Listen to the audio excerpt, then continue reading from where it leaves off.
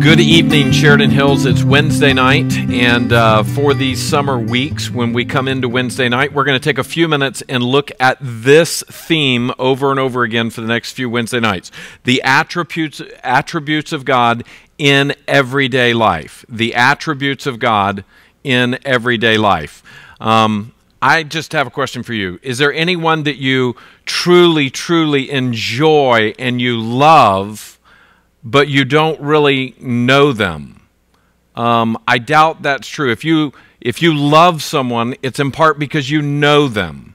And so that is our goal over these next few Wednesday nights. We're going to take just a few moments of Bible study, a few moments of a deep thought concerning the attributes of God, His characteristics, who He is, and how it applies to our daily life. And so our hope is that by knowing God better, that you will love Him more. And I believe that these Wednesday nights can help you with that. Let's go to the Lord and pray and ask Him to bless our moments of here looking at one of the key attributes of God this evening. Father, I do thank You that we can come on this middle of the week and have a thought about You. I pray that there would be a deep thought about You in our minds and in our hearts. And Father, I pray that as we consider who You are, Lord, that we would come to see Your beauty, that we would come to see who You are better, and that we would come to love You more. And Lord, as we love You, that we would come to obey You more. And so, Lord, I pray that You would bless this feeding of our mind through the beauty of Your word. In Jesus' name I pray. Amen. In Philippians, we've been studying many different things, but there's a verse that we looked at a few months ago, in Philippians chapter 3 and verse 8. And I want you to see it. We've already studied it in our main study on Sunday mornings, but this so applies to our study of the attributes of God. In Philippians chapter 3 and verse 8, we see the Apostle Paul say this, "Indeed, I count everything as loss because of the surpassing worth of knowing Christ Jesus, my Lord." I count everything as loss in comparison to knowing Christ Jesus, my Lord, to know Him. I remember that when I was a young man, I had on my resume as I was interviewing with churches to be a youth pastor or a pastor of missions or something like that, that my chief goal, what was the goal of my life, was to know Him and to make Him known. And I've always thought about the beauty of knowing God and the fact that He calls us to come be a student of Him, to come and learn who He is, to know who He is. And so that's what this study is about. When we look at attributes, we talk about characteristics. It's a little bit like if you're getting to know someone and you're recognizing parts about their personality, you're recognizing perhaps parts about who they are as a person, even in their physical selves, that you would recognize the things that make them them. Well, tonight we want to look at some of the things that make us come to know who God is by His characteristics. Now, when you're talking about attributes, you're talking about two classes of attributes or characteristics of God. Those that are communicable, or those that can be given or be shared, and those that are incommunicable, or those that cannot be shared. And it's important as God's people that as we study Him and as we come to know who He is, and that's what the whole Bible is about. It is a reference manual on who God is and the way He thinks and all about Him. As we study who He is, it's good for us to know what are the things that are completely communicable, that are the things of God that He wants us to take on, versus the things that are incommunicable, which are the things that we will never be able to take on. Well, let's think about a couple of the incommunicable characteristics or attributes of God. First of all, that God is eternal. Well, we are not eternal. He is. He has made us. Before He existed, before we existed, He existed and created us. So He is eternal. We are not. He is unchangeable. We are not. We have to change. He transforms us. But God is immutable or unchangeable. How about this one? God is omnipresent. Now, we are simply not omnipresent. We will never be omnipresent, but God has always been omnipresent. That means everywhere, all at the same time. Those are the incommunicable attributes of God. But things that are the characteristics of God that he invites us to be like him are very different than that. For instance, let's think about these. The communicable characteristics of God are that God is love, and he calls us to be people who are people of love, like he calls us to love. God is merciful. He calls us to be merciful. God has knowledge, and he calls us to come. He's given us a mind and an intellect so we can grow in knowledge, that we can come to know him, and we can come to know things about him. How about this one, that God is just? He calls us to be people of justice. So these are the characteristics of God that are communicable. They can be communicated to us so that we can also take them on. Now, the one key communicable characteristic that we often would have in our minds is not necessarily one that we can share with him in ourselves initially in this life, is the tremendous attribute of God's holiness. And that's the one I want us to take just a couple of minutes and really think about.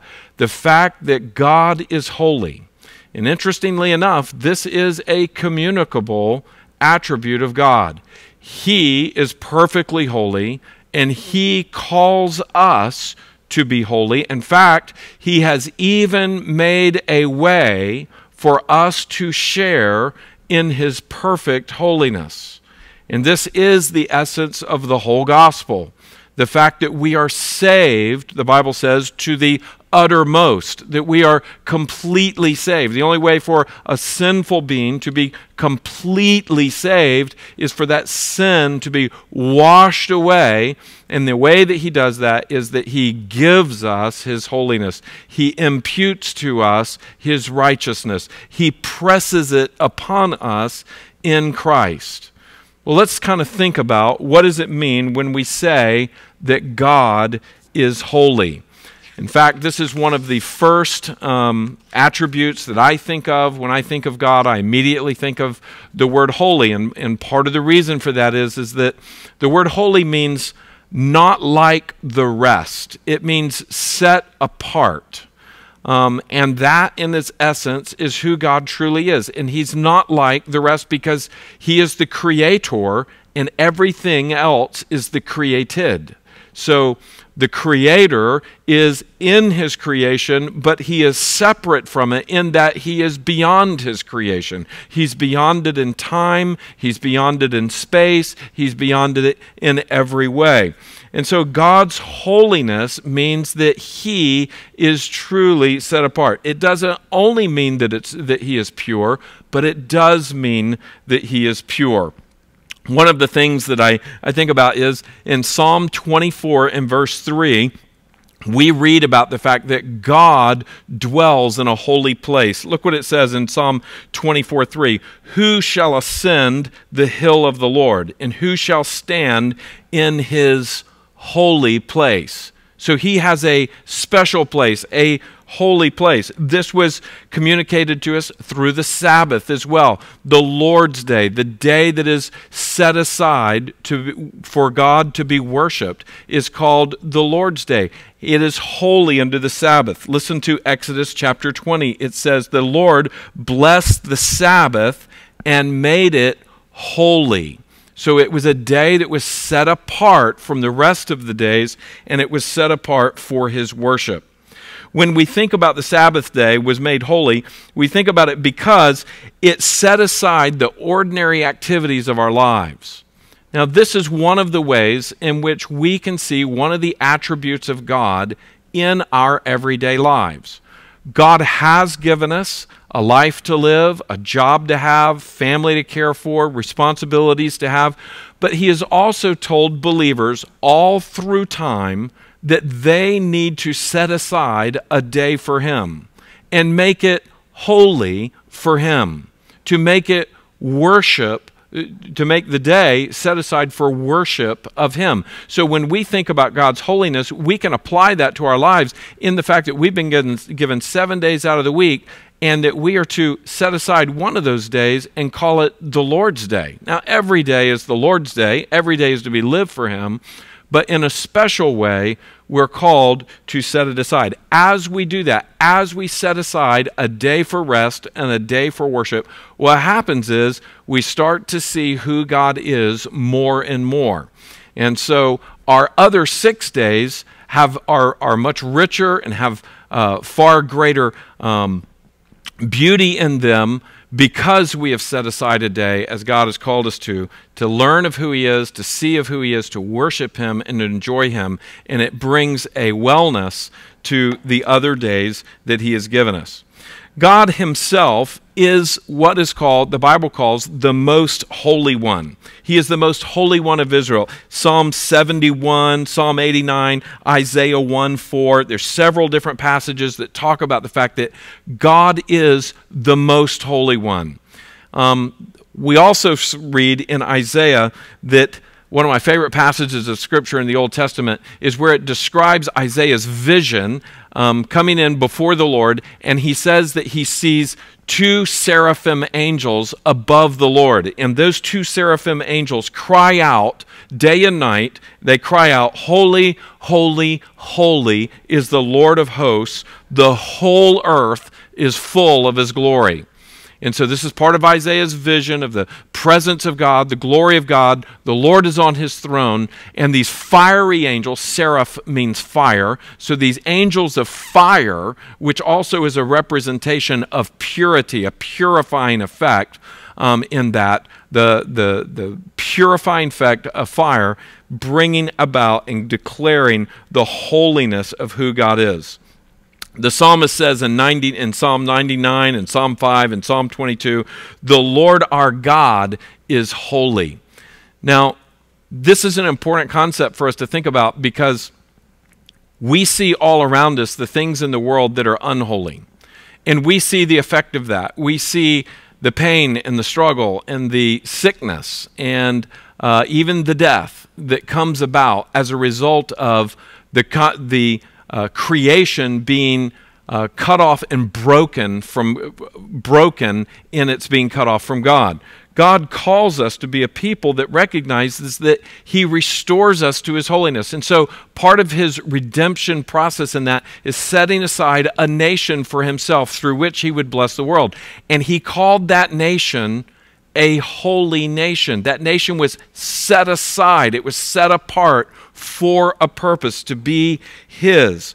Leviticus chapter 19 and verse 2 says it, "You shall be holy, for I, the Lord your God, am holy." In Exodus 19, He says, "You shall be to me a kingdom of priests," and then He says, "a holy nation." So this kingdom of priests, or a nation set aside from the other nations on the earth, through which Messiah would come to save us. And so a kingdom of priests to our God. That's in the Old Testament. Jesus comes, and Jesus dies on the cross for our sins. He rises again, overcoming our sin and shame and death. And then all who call upon Christ, all who come to faith in Christ, are in His new covenant. And the new covenant says this about His people. It says that without holiness, no one will see the Lord. But in Christ, we can be made holy. In Christ, we share His holiness. That's in Hebrews chapter 12. Hebrews chapter 12, 14, without holiness no one is going to see God. But in Hebrews chapter 12, verse 10, look what it says. It says, we share His holiness. Now that is amazing, and that is amazing for everyday life, that our position in Jesus Christ, if you are in the new covenant of being in Jesus Christ, that God makes us holy. He gives to us His holiness. He imputes it to us. Paul encourages Christians to be separate from the world around them. We see this throughout Paul's letters. We see that the world of unbelievers around us often dominates our thinking. And this is why Christians need to be aware of how much influence their non-believing friends are having upon their lives and upon their hearts. I just want to say to you that as Christians, we should have non-Christians who are friends. We should go after them in love. We should love them for who they are. And we should pray for them and hope for them that they would come to knowledge of our Savior, our Lord Jesus Christ. We should not live in a bubble where we do not have non-Christian friends. But there are many Christians that do not have a sufficient base of friends who share in the holiness of God, who share in the new covenant with Christ. And many Christians struggle greatly because they are so surrounded with unbelieving people that the unholiness of the world keeps rubbing off on them and into their lives through their friends who do not know Him. I want to encourage you that you need to have your closest friends and your most numerous friends need to be followers of Jesus Christ. I believe that that is a very, very important thing, especially as cultural Christianity dies around us and secularism and a great worldliness, really a great ungodliness, a great unholiness rises up around us. We need to have strong friends that are believers in Christ. When Christians suffer in this life, they need to be very careful who they are talking to about their suffering. When Christians are struggling, maybe in a relationship, maybe it's to your husband or to your wife, that maybe there's some marital conflict, there's some struggle there. You need to be careful that who you're talking to, that they are giving you the advice that comes from God, that they are giving you advice that would come from Scripture.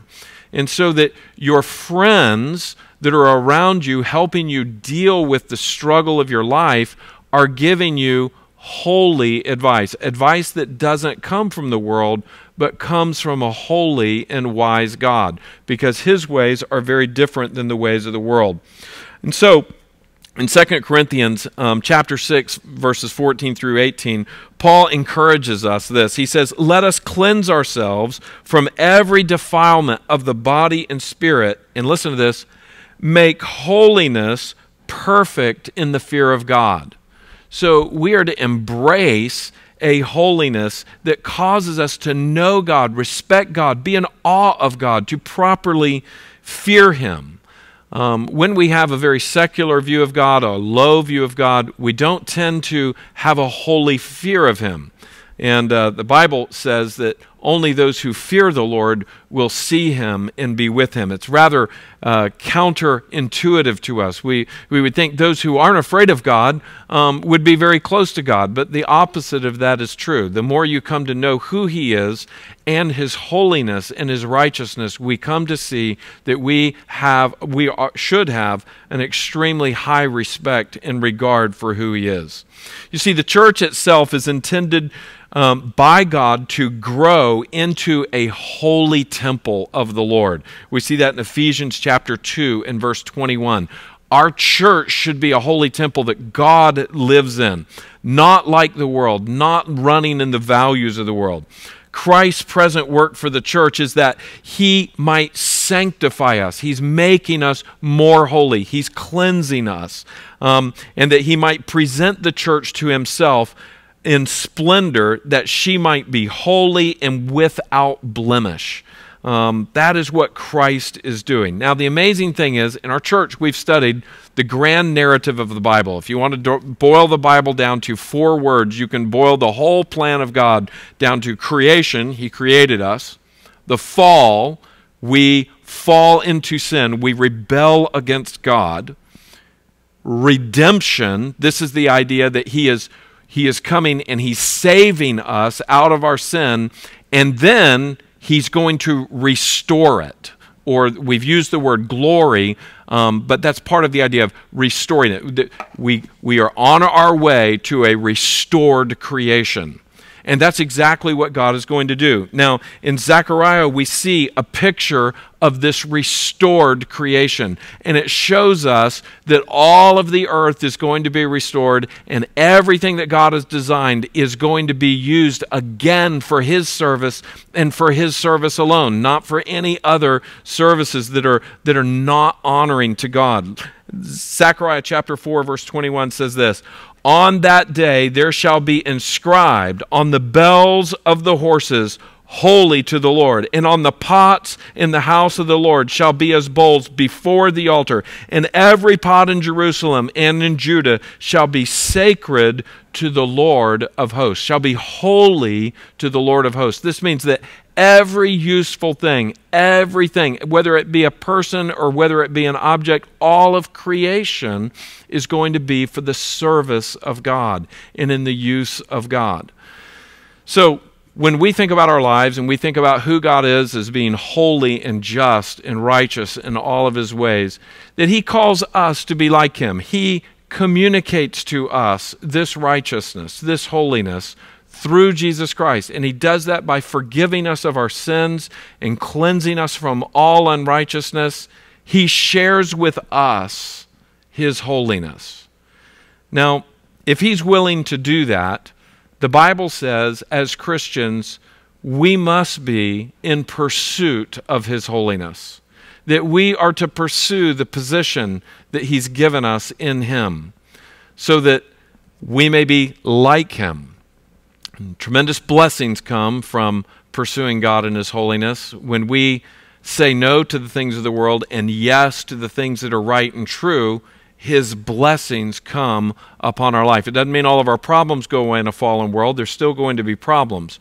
But we're en route, we are en route to a place and a time where it says that every tear shall be wiped away. Every disease will be finished. And there will be no more death and no more sorrow any longer. This is where the holiness of God leads us.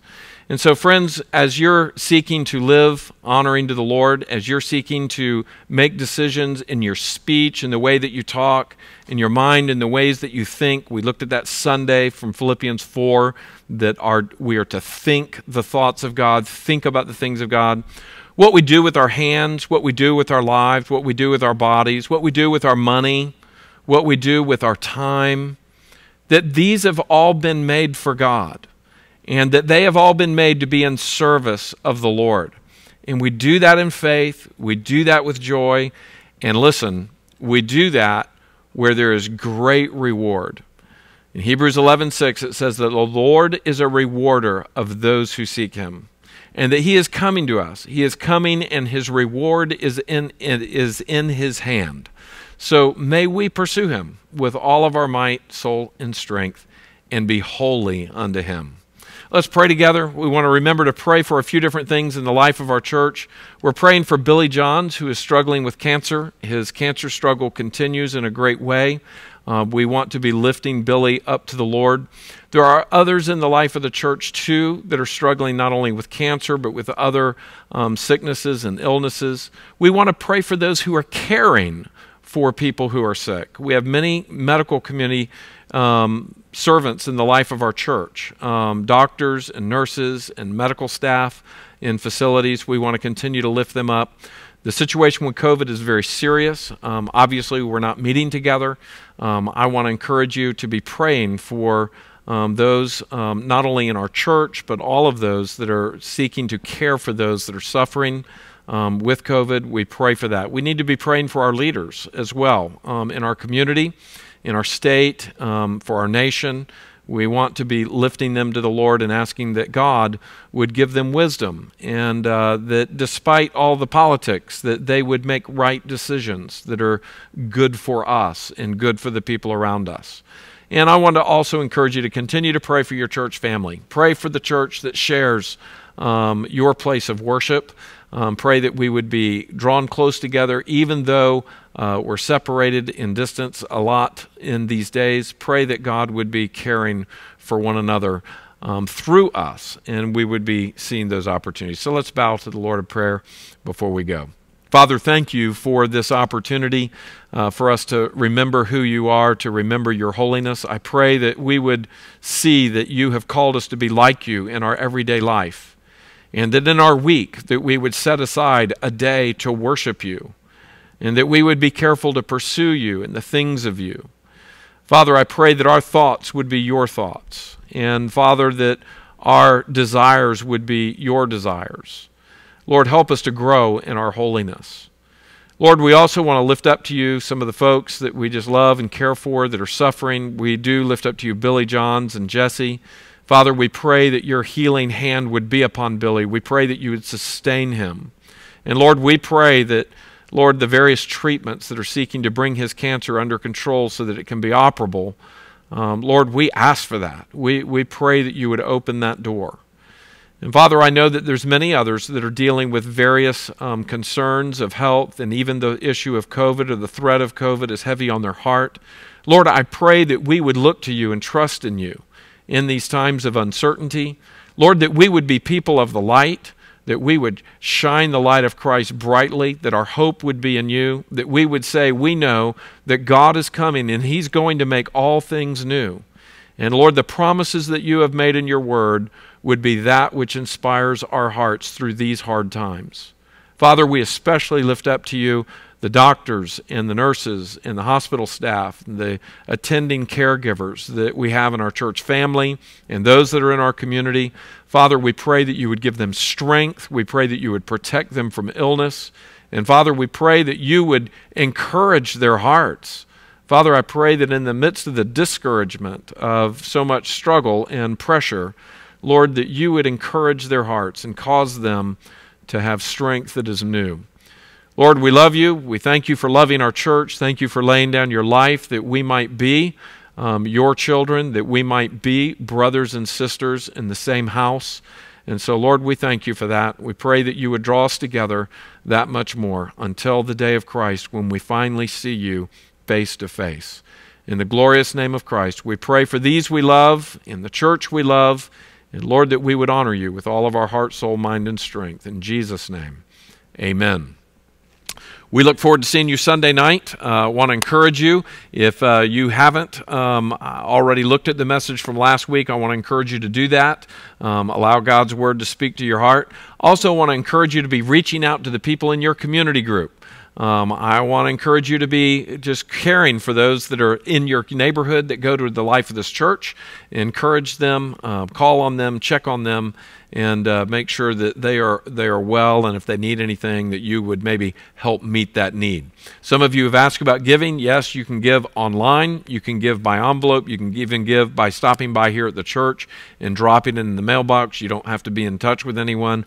Our mailbox is a secure mailbox, and many folks have found different ways to give along those lines. But we praise God for your faithfulness in that.